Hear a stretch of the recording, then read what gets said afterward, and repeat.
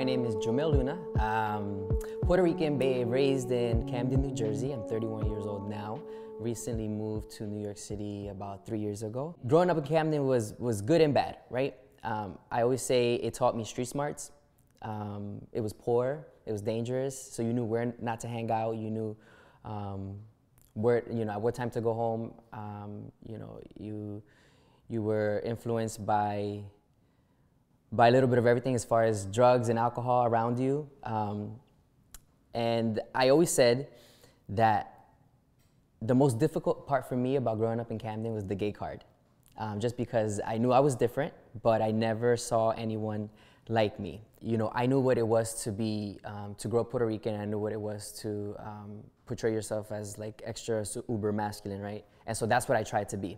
So then with being uber masculine, during that era, it was all about the baggy clothes, right? So it was all about baggy clothes, the fitteds, really saggy pants.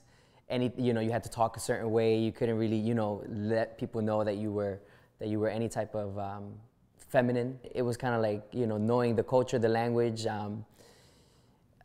You would hear it constantly, ay, qué pato, qué femenino, ay, él es como, él es como un poquito como de allá, como de lado, como, like different. So there was always like a conversation that you would hear amongst people that people were like a little bit different because they were a little feminine, a little gay. So those are things that kind of walked with me throughout my childhood into my 20s. Until now. Now I really don't care, right? Now I can kind of like appreciate that part of my life, but now I'm more myself. So if I happen to have a feminine moment, then so be it. Like, let it out, And I feel like now I understand as an adult that when you're just genuine, it'll go further than when you're trying to be someone you're not. Every time I would come back from school, I would go out in Philly. And so one time I bumped into a family friend. And I was like, crap. I was like, watch, they're gonna rat me out. And that's exactly what happened. So then a few weeks later, I'm in the car with my grandmother, and I don't know why I felt the tension, and I felt like she was gonna ask me, and she did. So she said in Spanish, she said, Jomil, tú eres gay. And I remember just being so angry because I was just like, you know what, I can't hold this in anymore. And I said, sí, abuela, I'm gay. And so she basically, for her, now I understand it, right? For her, it was more because she was scared for me. So she started having a conversation with me about, ay, ten cuidado, be careful, because people like that, they get bashed, they get hurt. People can, try to hurt them, cut them, shoot them, whatever, the case may be. And then we had a whole conversation about, oh, well, at least you're not, the type to dress up, right? So that was like a big thing, right? And so, but she didn't know, that behind closed doors, or that with my friends, I tend to have fun, and I, become like a loca or whatever, and I get feminine, and, you just have fun with your friends, and you use a whole different language. So my grandma basically took it upon herself to tell the whole family.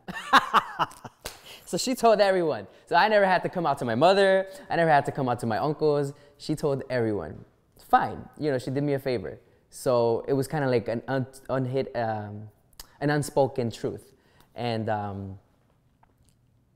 so yeah, it almost maybe kind of like brought us closer, because at that point I feel like now they needed to kind of like watch over me more, and they were more concerned. It really wasn't until recently, I would say, that like as of like maybe like 2 years ago, because of the social media age, that they got to really know how gay I was. because they started seeing a lot more of me online. And so I had to create basically 2 different Facebooks, because now they were watching me, and I was just like, oh no. And my grandma had a lot to say about it, and I love her to death, but she had so much to say about it, and it would bother her, because she always said, well, why you gotta act like that? People are just making fun of you. And I said, Grandma, I don't care if people make fun of me. Like, I make fun of myself. Like, I'm the one getting a kick out of it at the end of the day. So for me, it's really become more of a process of me explaining to them, like, look, this is normal for us. This is normal for gay men. This is how we kind of live. This is our lifestyle, our lifestyle. This is who we are. And there's different shades of the spectrum of LGBTQ and everything in between. And now I almost take offense to the fact that they they at one point said, oh, well, at least you don't dress up, or at least you don't do drag, or at least you don't act feminine. You know, now I almost take offense to that, because now I'm so immersed in my community that I'm just like, well, you're talking about somebody else that is part of my community. It's discrimination, basically. You know, it's a form of discrimination. The fact that you're gonna be, you know, judging someone because, oh, they're a little bit more feminine than the next guy. Absolutely. Yeah.